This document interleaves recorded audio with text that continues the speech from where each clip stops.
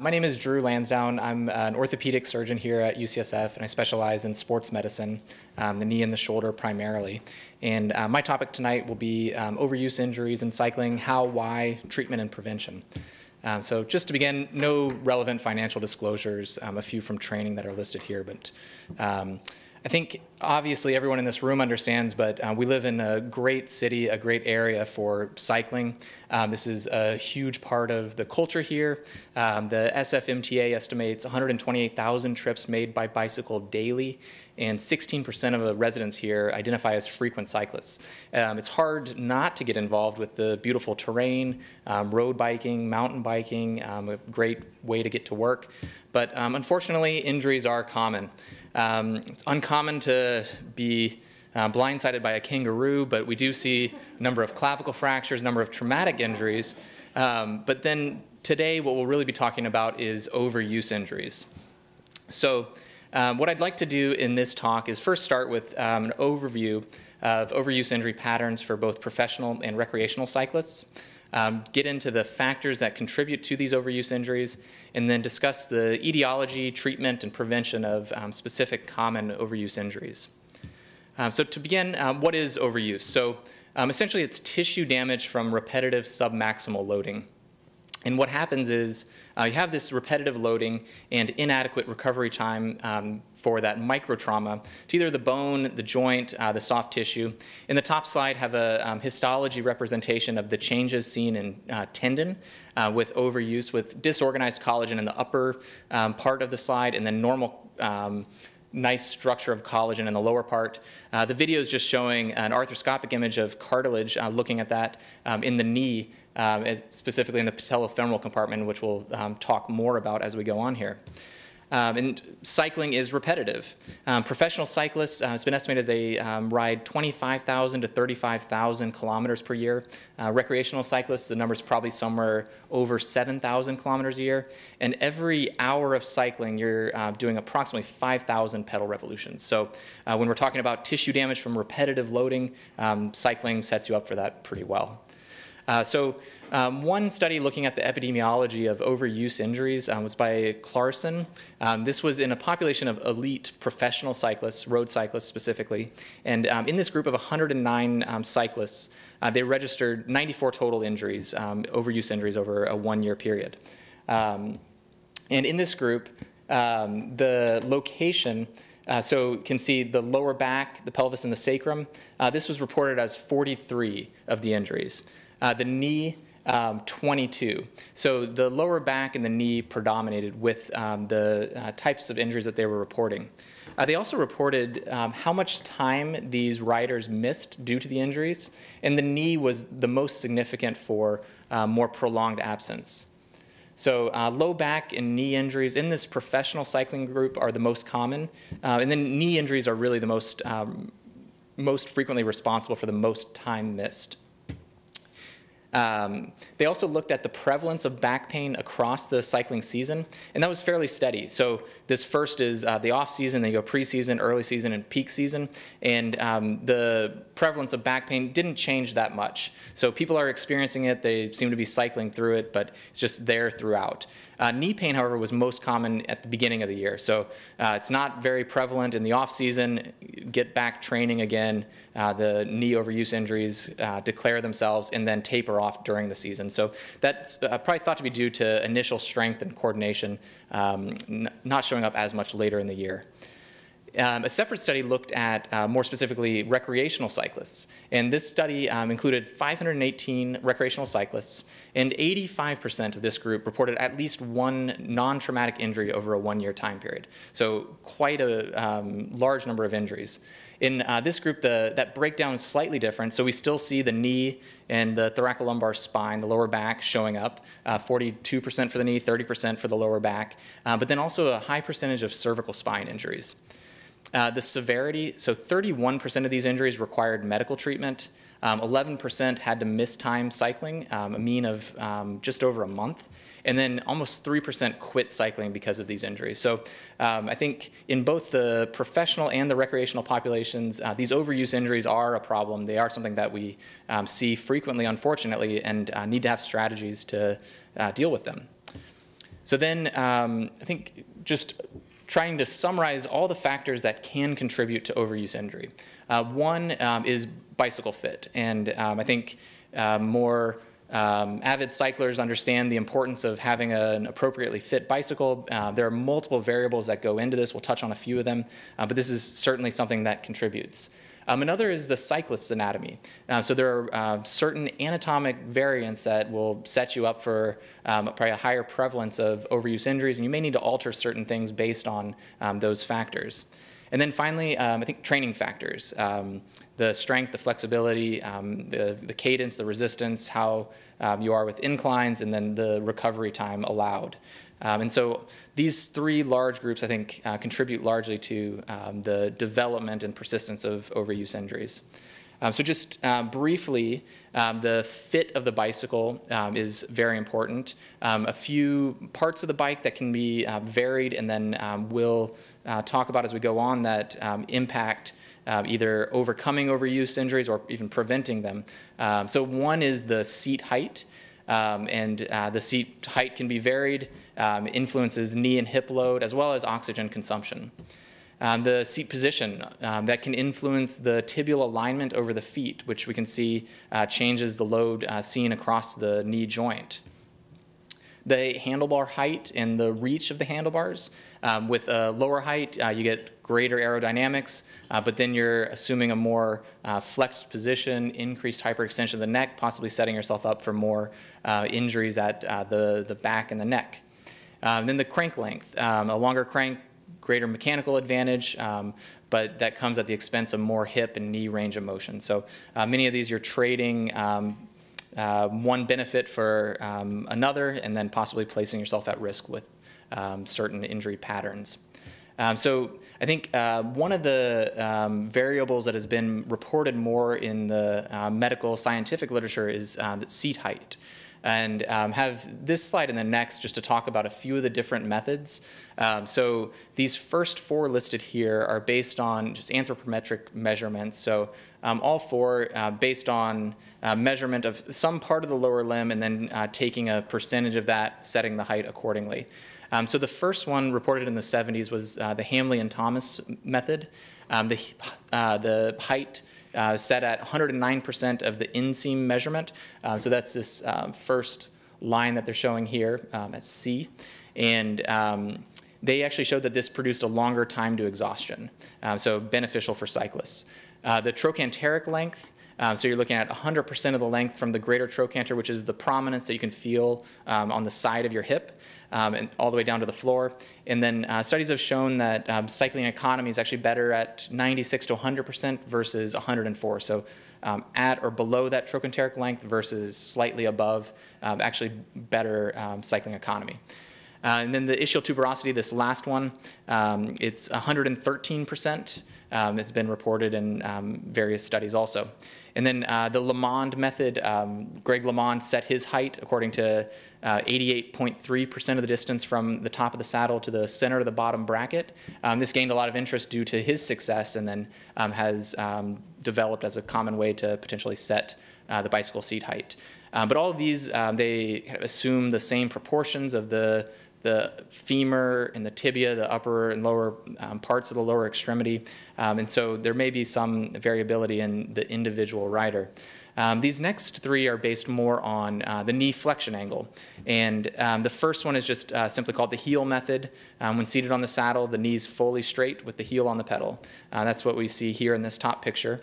Holmes described a few variations in the knee flexion angle, setting this with the foot at, on the pedal at 6 o'clock and set to 25 to 30 degrees. And increasing that, decreasing that based on the condition of the knee. And that 25 degrees actually had a lower oxygen consumption compared to 35 degrees or that 109% of the inseam measurement. And then Howard advocated for a 30-degree with a neutral foot with the pedal at 6 o'clock. So there's a lot of different ways to set the seat. I think as we go forward, we'll talk more about adjustments from where you are based on the injury pattern. But I think if picking one specifically, I'd probably start with the Holmes method. That seems to have good data support it, but again, these aren't that well validated in the literature, so I don't think there's enough evidence to say one is clearly superior to another. In the next set of slides, we'd like to just go through a few common overuse injury patterns. We'll start with the knee, progress to the hip, down to the foot and ankle, then the back, neck and shoulder, the wrist and hand. And for the knee and the back specifically, I've tried to include a few more medical scientific studies. There aren't a lot out there, so trying to highlight where we do have some evidence and can provide some good recommendations. So to begin at the knee, probably the most common overuse issue is usually patellofemoral syndrome. In one study looking at riders during a recreational event, this was cited at more than 50% for the cause of knee pain. And as we saw in both professional and recreational riders, knee pain is a large problem. So the patellofemoral joint is the articulation between the patella, the kneecap, and the trochlea, the groove on the femur. And there's the cartilaginous surface on the undersurface of the patella and on the trochlea, and the patella can glide and connects the quadriceps to the tibia through the patellar tendon distal to it and the quadriceps tendon just above. And patellofemoral syndrome presents as pain behind the patella either during or after activity. And this is thought to be due to either increased pressure across the patellofemoral joint, which occurs in deeper flexion, deeper resisted loads, as well as from patellar maltracking. So bony alignment is an important factor in contributing to patellofemoral syndrome. So if you imagine somebody with either knock-kneed, bow legs, that can change the position of the patella on the distal femur. Clinically, a simple measurement we use is called the Q angle, which is just the quadriceps angle. And I've just drawn that on this x-ray, but evaluating a patient in the office, look at the anterior superior iliac spine, and that line to the center of the patella, and then to the tibial tubercle, that point where the patellar tendon inserts on the top of the tibia. And as you can imagine, as this angle moves where it's a larger angle, you have more of a lateral force vector. So every time that quadriceps is contracting, you're also adding that additional lateral pull to the patella.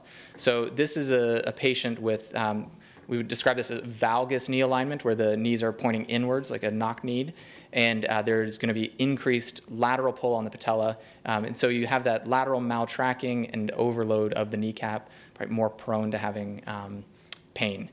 A few factors can also contribute to this malalignment of the patella. So if that attachment on the tibia is further towards the outside, more lateral, will also contribute.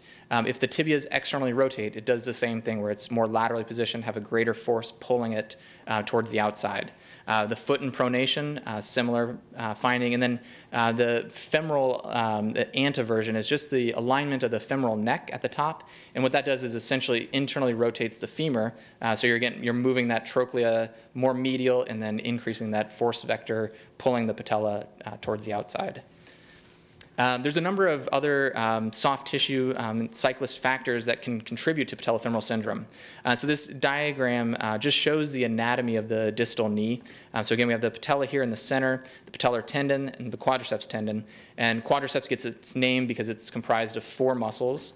And on the outside, the vastus lateralis, and on the inside, the vastus medialis obliquus, the VMO, which is one of the more important muscles with those repetitive cycling motions.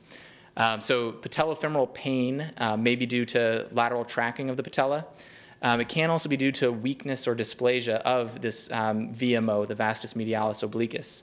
Additionally, if the hamstrings, the antagonist muscle posteriorly, if those are tight, that can contribute to patellofemoral pain. This study, Erickson looked at patellofemoral joint forces during ergometric cycling. This was in a group of 6 healthy men, and can see these are compressive loads across the quadriceps and patellar tendons, and then compressive loads across the patellofemoral joint. And those compressive loads can be decreased by a reduction in workload, so lower resistance, as well as an increase in the saddle height. A lower saddle can increase those compressive forces across the patellofemoral joint. I think an important takeaway from this study. In this study, Dieter looked at muscle activation patterns and patellofemoral pain in cyclists. They looked at 10 patients without patellofemoral pain, 7 with, and found some interesting differences between the muscle activation patterns. They found in the patellofemoral pain group there was earlier deactivation of that vastus medialis obliquus. So in the pedal cycle, this is apologize that it's not larger, but you do have access to all the slides. So, but the vastus medialis begins at the same point at both, but in the patellofemoral pain group, it stops earlier, and the vastus lateralis continues. They also found that the biceps femoris contraction started earlier in that patellofemoral pain group, and they had decreased activation of the semitendinosus, another part of the hamstrings. And in this study, they can't say if the pain is caused by these differences in muscle activation. This may be a response to these patients dealing with this pain. They're adapting to it and trying to brace the knee through this, but it's certainly an interesting difference between these groups and kind of highlights the importance of these various muscles about the knee in maintaining a pain-free pedal cycle. Bicycle fit factors contributing to patellofemoral syndrome. So a low seat position, if you see somebody looking like either of these two pictures, certainly problematic. And if somebody is dealing with patellofemoral pain, would adjust the knee so the knee is more extended with the pedal at 6 o'clock. I think from those earlier fit studies, probably aiming for 25 degrees. If somebody's dealing with this, so may raise that just a bit higher to decrease those compressive forces across the patella. It's also important to look at the foot position on the pedal. If the foot is pronated, kind of turned in, again, you're increasing that lateral directed force on the patella. And so you can adjust it so the hind foot is more in a neutral position. And then also overly high resistance can contribute to those increased compressive loads at the patellofemoral joint. So would recommend low resistance training, maintaining about 80 to 90 RPM cadence, and then also avoidance of hills while recovering.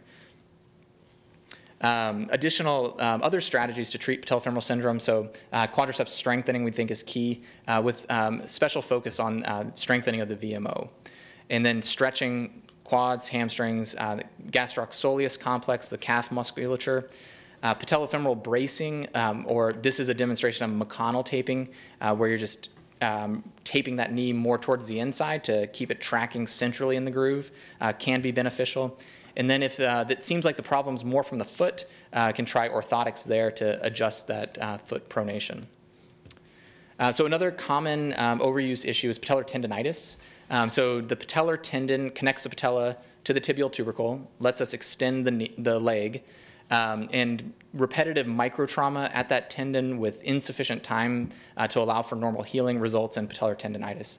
This is something we also see in basketball players, just repetitive jumping. Any repetitive flexion extension of the knee is susceptible to this.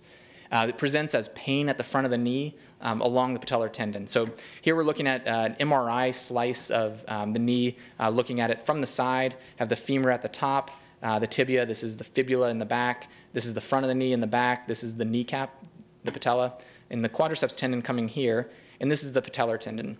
And this bright white here is just inflammation, just fluid, that's indicating this area of injury at the, where that patellar tendon originates from the distal pole of the patella.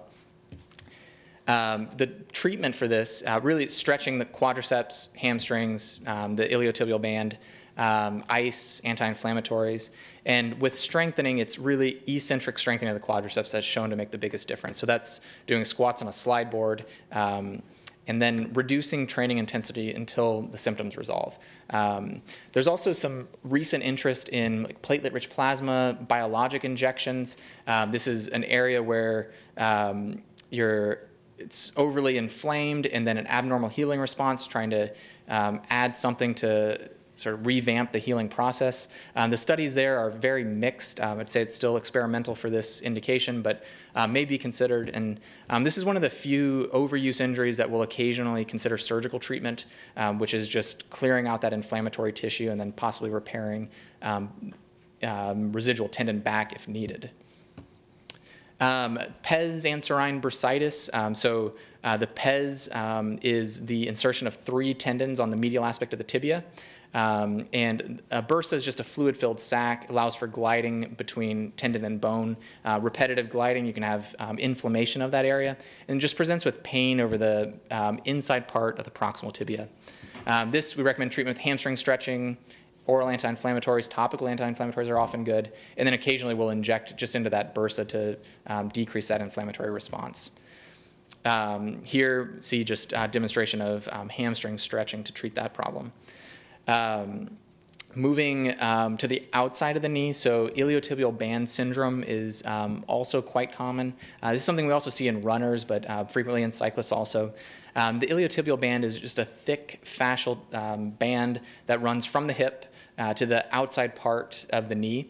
It crosses over the lateral femoral condyle, just the bump on the end of the femur, and then inserts on the top of the tibia. And what happens is, as you flex and extend the knee, this just glides back and forth over that bone. And so a higher seat position results in greater knee extension, may provoke this more, just that repetitive back and forth motion irritating this structure. Also, an increased cadence causes more friction in that area. And then tightness in the iliotibial band, the gluteal muscles, or the tensor fascia lata can contribute. For this, we recommend treating with higher resistance and then lower cadence, so decreasing the RPMs to limit the number of times that's sliding back and forth. Lowering the seat height, so going in the reverse direction, can be beneficial here. Stretching of the IT band and foam rolling are other important treatments. Up towards the hip, the iliotibial band, it's over the lateral aspect of the femur, and you can develop a trochanteric bursitis. And again, that bursal, that sac of fluid allows for normal gliding, and just repetitive gliding over that area can cause inflammation. Treat similar stretches, ice, anti-inflammatories, and that's a great area for corticosteroid injection, local treatment that often resolves the problem. One other issue in the hip is iliopsoas tendinitis. So the psoas muscle originates at the lumbar spine, the lower part of the spine, and then travels down to the top part of the femur. And this is one of the primary hip flexors. And tightness, because it's coming from the back, going down to the hips, can actually contribute to low back pain and core issues also, crossing multiple important areas through there. This can often manifest as hip or groin pain. And then treat this with lowering the seat, stretching the hip flexors, and especially focusing on core strengthening. Down towards the ankle, Achilles tendinitis, a common problem, I think, for many. So pain at the posterior aspect, the back, just on the Achilles tendon. This can often be worsened or caused by a low seat position. So that knee flexion limits the ability of specifically the gastroc muscle. So the calf muscle is comprised of 2 primary muscles, the gastrocnemius and the soleus. The gastrocnemius actually starts above the knee joint, and the soleus starts just on the leg below the knee joint. And so knee flexion limits that ability of the gastroc to contribute to calf power while pedaling. So raising the seat in this condition can take some of that stress off of the Achilles tendon. The foot may be positioned too far posterior, so moving the foot forward can limit motion across the ankle, limit stress at the Achilles tendon. And then stretching the gastrocnemius and soleus, very important, probably the best treatment for this. So correcting or adjusting those fit issues, eccentrically strengthening the Achilles tendon, and then rest, reduction, and training. So next, move into the lumbar spine. And this is important in cyclists, 30% prevalence over a 1-year period between men and women in California. And 70% of that, or 75%, was due to low back pain. And bicycle fit, again, can contribute to malalignment of the spine. A long top tube have extended lordotic lumbar posture that's The lordosis is the normal curve we have in the lower spine, but you accentuate that with reaching over with that long tube. And then low handlebars also exaggerate that posture. And with the spine, there are multiple small muscles that contribute to stabilization. So ensuring that all of these are appropriately strong, appropriately coordinated to perform the complex task is very important. So a few studies that have looked at spine issues in cycling. One, Burnett looked at spine kinematics and trunk muscle activity in cyclists with and without low back pain. And so they had people cycle preferred position and then hooked them up to monitors to evaluate muscle activity. And then they found that the cyclists with pain, they had increased lower lumbar flexion, so more of that lordosis posture.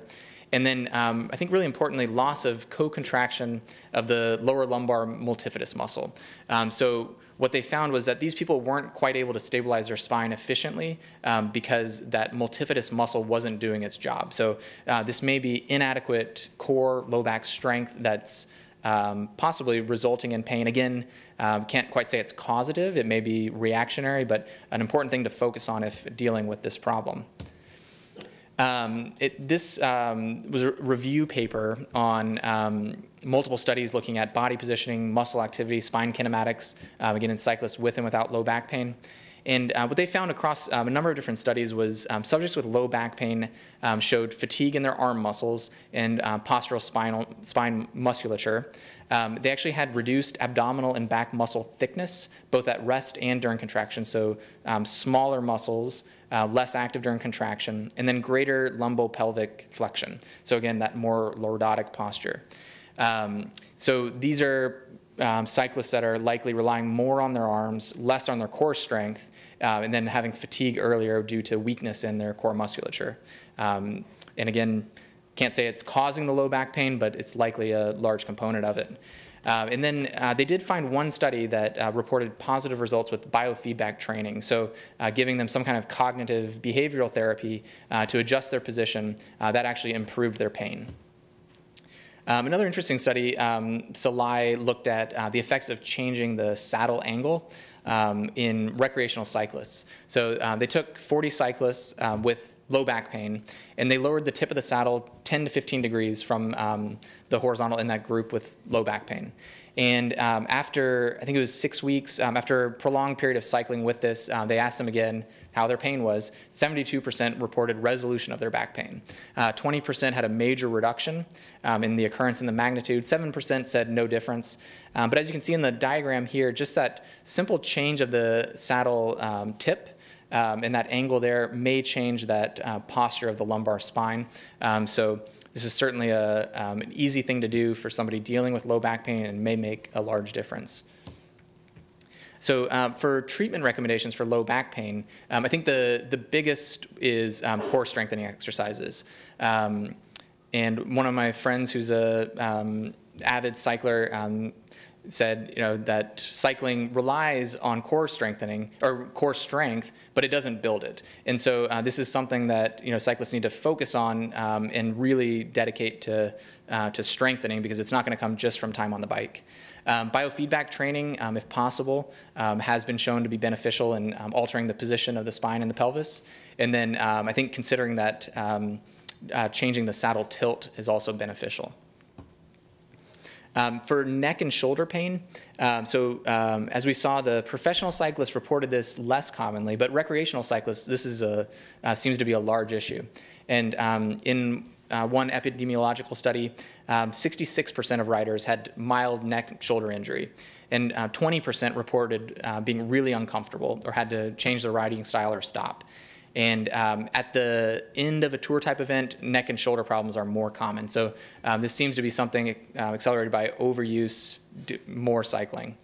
And this is often caused by trying to assume a more horizontal position. So with more trunk flexion, the cyclist is more aerodynamic, but to maintain a horizontal gaze, keep your eyes on the road, you need to hyperextend the neck, which leads to pain.